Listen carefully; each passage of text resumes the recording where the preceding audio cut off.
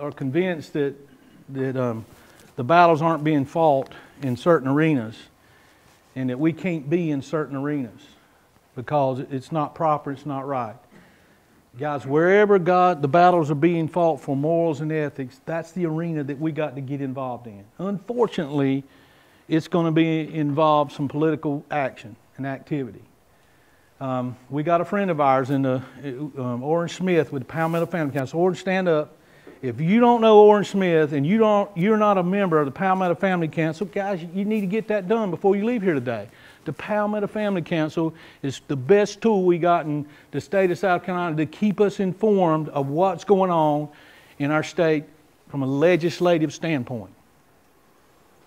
Yeah. I don't want to interrupt you, but that 20-week vote could happen in the next hour. So we're kind of sitting on go. The pain-capable bill is at the House or on the governor's? House.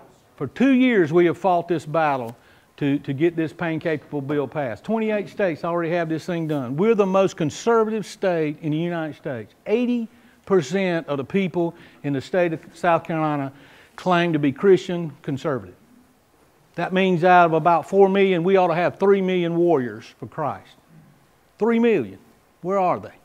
We're in there fighting a bill for pain-capable and we got 25 people there. 25 people.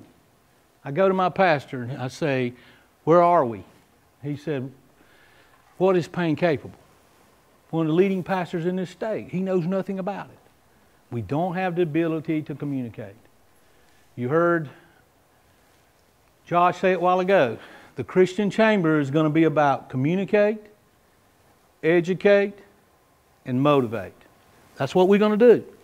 We're not expecting Tim Terry to change anything he does with his ministry. We're going to help him be better, do what he does, because he's serving a great function. You remember in the Bible where God says that we're supposed to take care of prisoners and orphans and widows? You know, there's some commandments there. It's our job. It's our responsibility.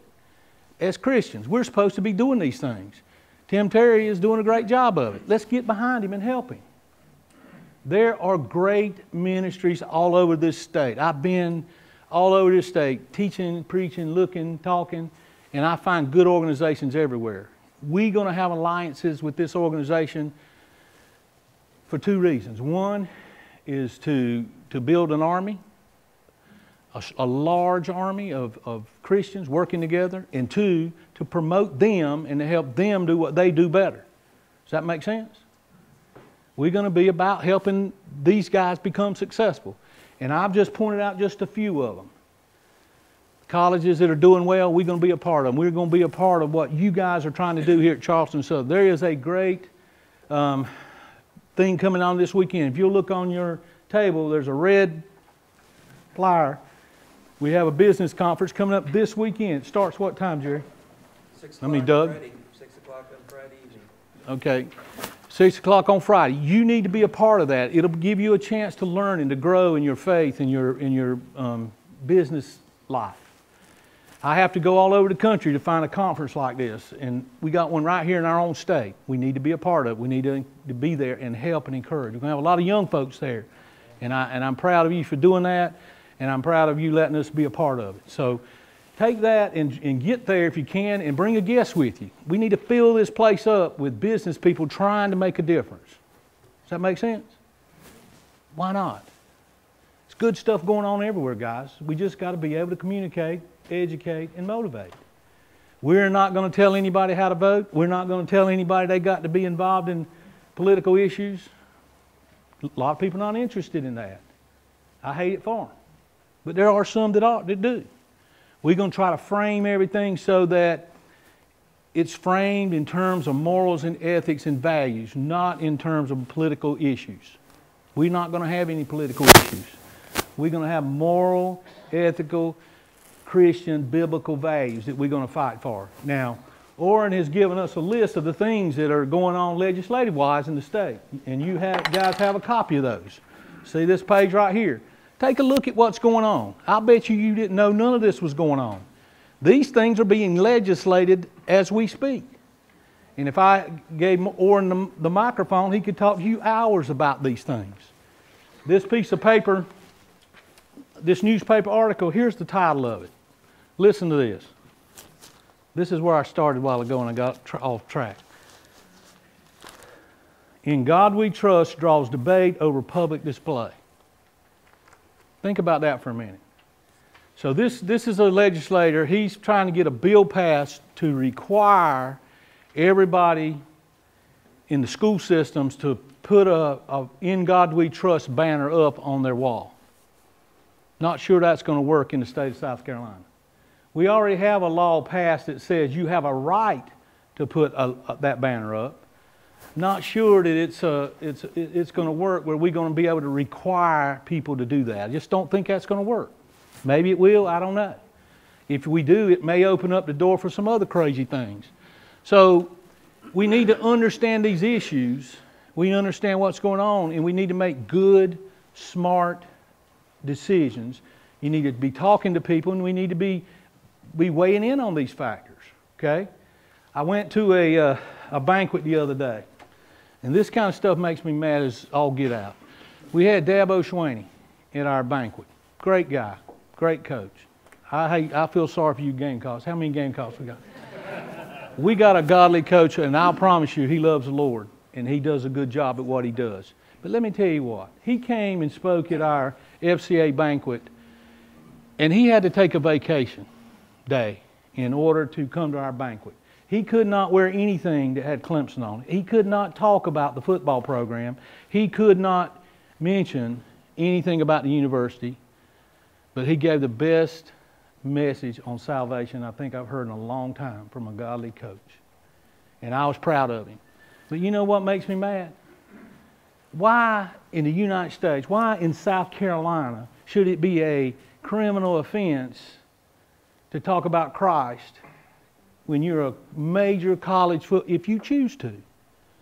Is that not taking away somebody's right of free speech? Absolutely. And I'm telling you, we need to do something about that junk. I'll tell you what else makes me mad. A lot of things make me mad. Let me tell you.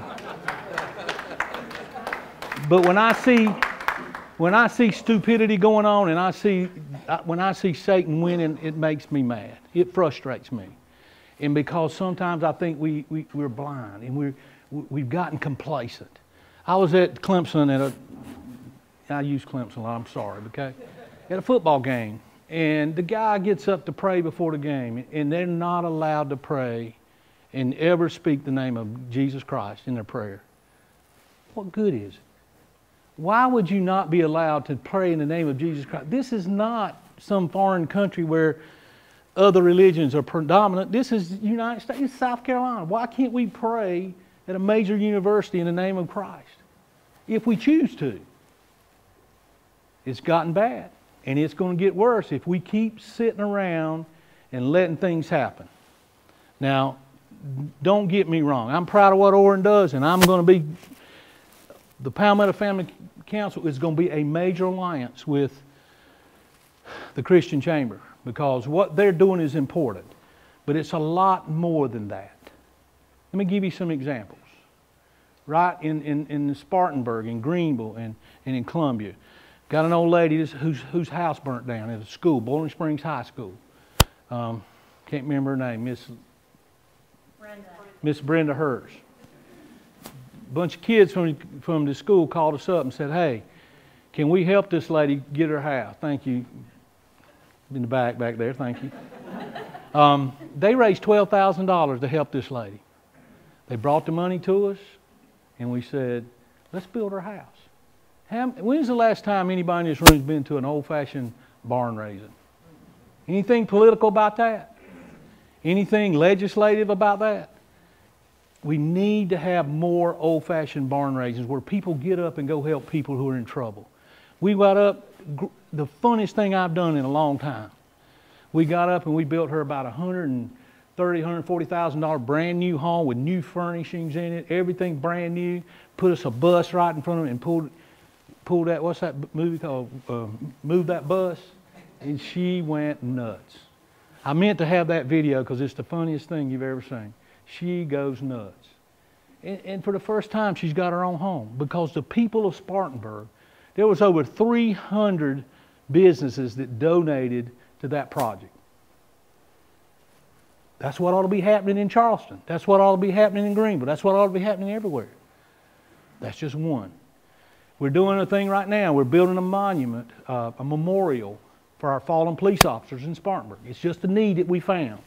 The sheriff came to us and said, can you help us? We're building a memorial for our fallen. We've got, I think, 11 names on that memorial, and we're building a beautiful memorial. All the businessmen are putting in money, and we're trying to raise more money, and we're going to build them a monument. And in about a month, we're going to dedicate a new memorial to the sheriff. We got one of the greatest sheriffs in the country, Chuck Wright. Good man, loves God. And he's with us wherever we go because he's going to serve and do what's right in the eyes of God. Okay? So where could you spend your time any better? What could you do in your life that would make a bigger impact for your community?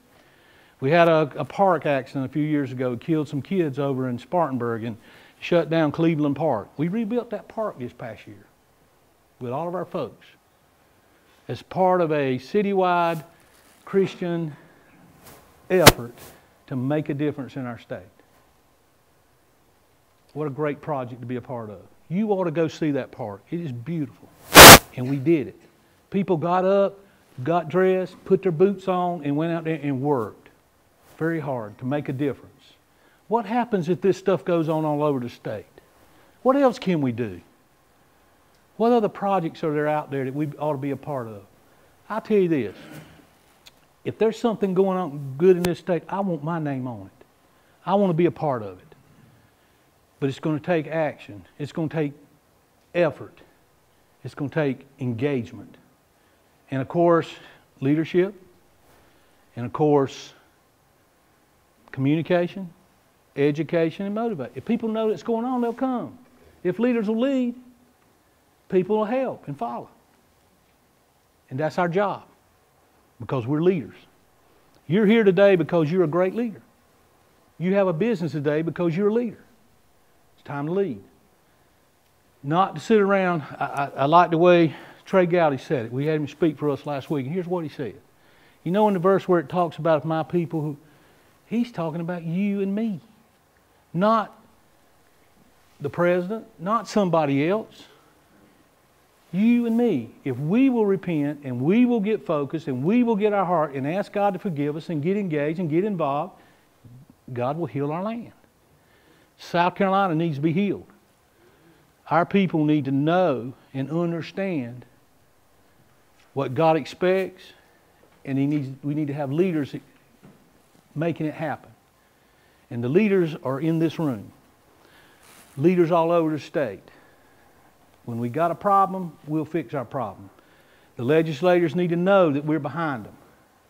And if they don't do what we ask them to do, we need to figure out a way to get rid of them. Get people in there. How many of you... Look, I'm not really interested in getting involved in that in too details in the politics, but it's going to happen because that's what we do. How many of you went to the Franklin Graham rally? That's another thing that we sponsored through the Christian Chamber. And you know what Franklin said? He said, I got zero confidence in the Democratic Party in this country. And he said, don't get puffed up because I got zero confidence in the Republican Party. Zero. He said, I got confidence in God's people. And he said, but he challenged us. If you'll type in on your phone 51555 and put in on your text and put in America, then he's going to send you some information on that. And he said we could use this to get people doing this. And he challenged us to pledge to do 2 or 3 things. And the ones I can remember this. He said, I want you to pledge to vote in every election going forward. Every election.